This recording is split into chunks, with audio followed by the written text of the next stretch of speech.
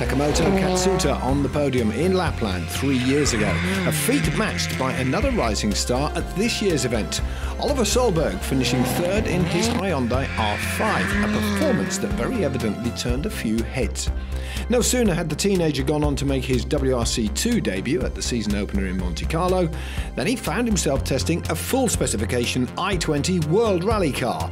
Solberg preparing to rub tyres with the sport's finest after getting a surprise early call-up to the full WRC for the Arctic Rally. Even a surprise for me, I can tell you. This was not part of the plan, and then all of a sudden they told me, in Monte Carlo that, why not just jump into WRC, and just give it a go in Arctic, just to get experience, learn a car, and just to get to drive, and of course I don't say no. Solberg grabbing his chance with both hands, and on the back of that podium in the Lapland National Rally in January, the 19-year-old knows what to expect. It's an advantage to have been there. At least you know how it looks, and I don't think the roads are the same, but at least you have been there, you know what's going to happen, you know what to expect. And of course the car is very different, but I love the snow, I love the surface, and as Adamo said, that I'm just there to learn and get experience and have a big smile on my face, and I will definitely do. A big smile as young Solberg continues his rally education with the ultimate aim of emulating dad and mentor, 2003 world champion Petter.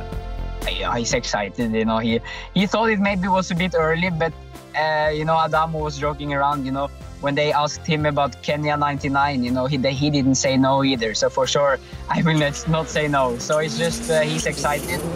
For sure, it's a huge step, especially aerodynamics and active diffs, and you have paddle shifts, and you have 100 horsepower more. So for sure, it's going to be a big challenge. But, I think the biggest challenge will be the aerodynamics to properly understand them and how much more speed you can actually have. And especially in Finland, where the high speed is. I'm just, just very excited. I love power. I love fast cars, and for sure it's just a big kick, and just to be able to drive these amazing machines will just be incredible. And for sure I'm a little bit nervous just to see how big the step is, but for sure I'm just looking forward to it. Watch WRC Plus on all devices, WRC Plus All Live.